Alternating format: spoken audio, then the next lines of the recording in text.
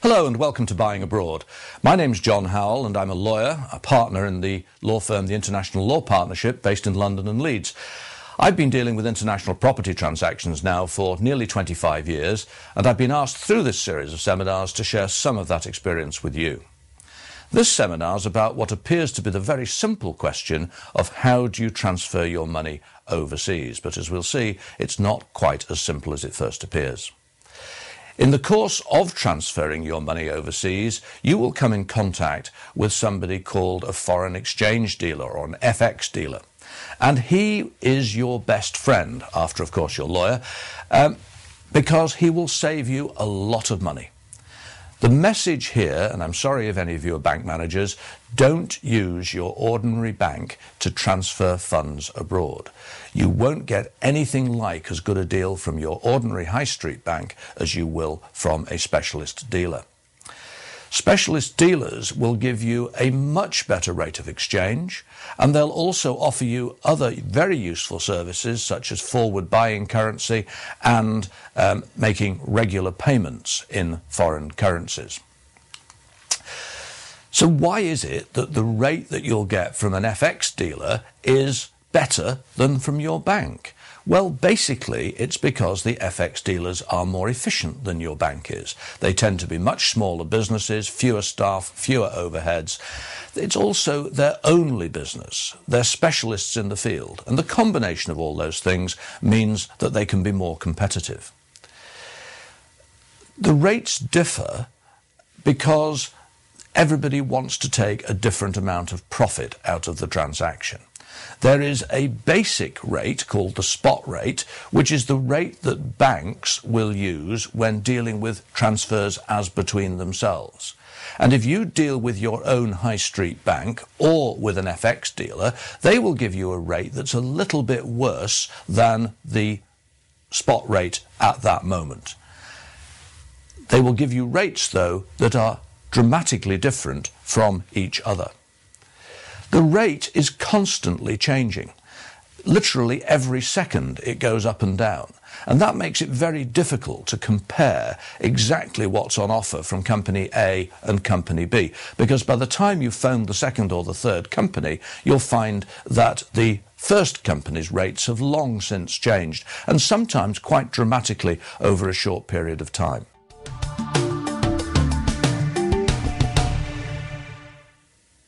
So how much is the difference in the rates?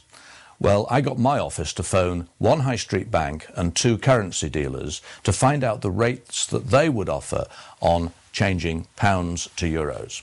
The high street bank gave a rate of 1.43 euros to the pound.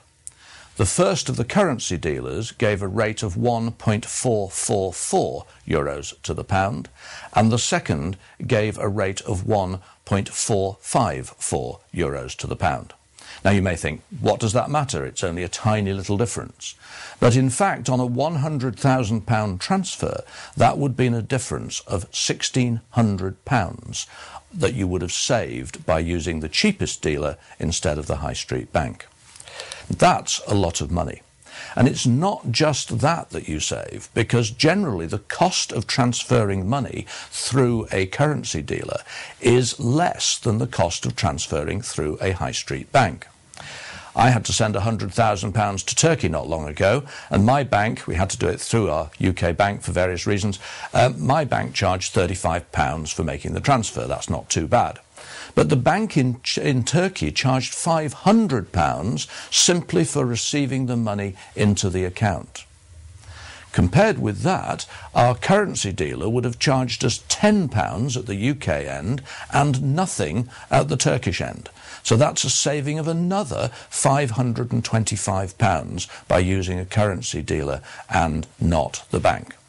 Now, before you all ask, I'm not being paid commission to sell the services of currency dealers, not being paid by them at all. But it is just a fact that if you're trying to find the most cost-efficient way of transferring funds abroad, that is using the currency dealer.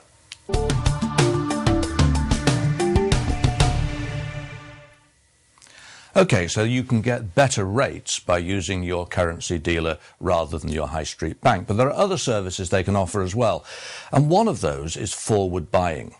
And that's the process of buying currency for today for use in the future.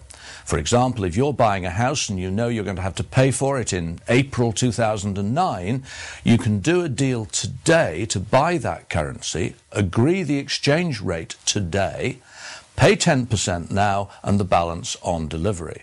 And you'll get an exchange rate that is very similar to the rate that you would be offered if you were doing the transfer today. Now, of course, if the pound then weakens against the Turkish lira, for example, you'll be delighted that you forward purchased. On the other hand, if the pound rises in value, you will kick yourself. But most of our clients don't do this to gamble on exchange rates, which is frankly a mug's game. They do it because they want the certainty of knowing that their house is going to cost them £68,500 and not £69,000 or £71,000 just because of the changes in the exchange rate between then and now.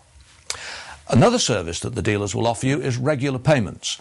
You may have regular payments to make overseas. For example, you may be paying a mortgage in, say, Morocco out of your pound sterling salary. And every month you're going to need to transfer a relatively small amount of money to pay the mortgage.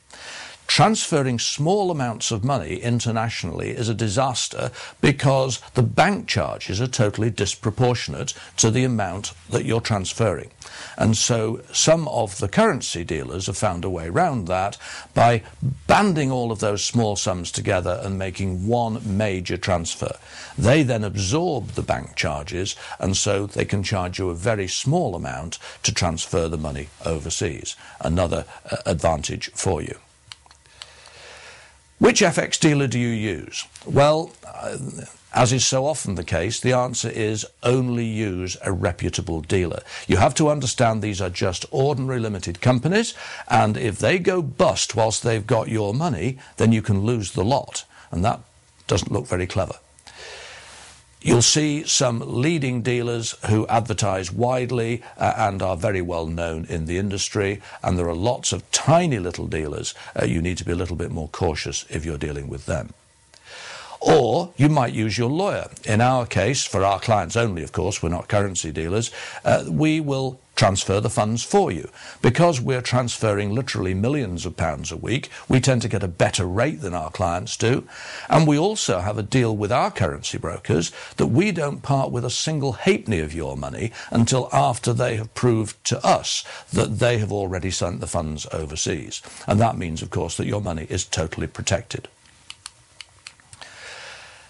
Two examples of how the importance of currency works in practice. The first involved a client of mine who was buying a property in Spain, and the seller insisted on payment in Swiss francs, cash Swiss francs. You may have your own thoughts as to why he might have wanted that, but I'm sure it wasn't entirely above board. My client had little choice but to comply, and he had to go about the process of sorting out the cash Swiss francs. Now, the way you don't do it is find 250,000 Swiss francs in cash and put them in your suitcase and carry them through the airport. That way you get arrested, as he quickly found out. It is illegal to take large amounts of money across borders in most countries. And if you get caught doing it, and with modern detection you probably will be caught, then you will end up in the slammer and the money will be confiscated. We may be able to get it back for you, less a penalty and less a retention, but it's something you don't want to do. Another example was a client of mine who bought a castle in France, an expensive property, well over £1.5 million sterling. And when he agreed the rate for the castle, the franc was relatively strong, and this is in the days of francs before the euro. This franc was relatively strong at something in the order of 9 point something francs to the pound.